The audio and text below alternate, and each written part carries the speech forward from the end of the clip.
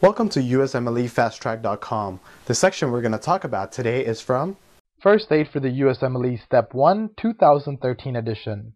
Page 411. Microglia. Describe microglia. Microglia are CNS phagocytes that have a mesodermal origin. They are not readily discernible in Nissl stain and have a small irregular nuclei and a relatively little cytoplasm. They are known as the scavenger cells of the CNS and respond to tissue damage by differentiating into large phagocytic cells. Describe what happens to HIV-infected microglia. HIV-infected microglia fuse to one another to form a multinucleated giant cells in the CNS. For more information on this topic, click on the link in the description section below. For a full USMLE Step 1 review, be sure to check us out at USMLEFasttrack.com, where we help you review the entire first aid for the USMLE Step 1 with high-quality videos and hundreds of detailed pictures for a better understanding of the material.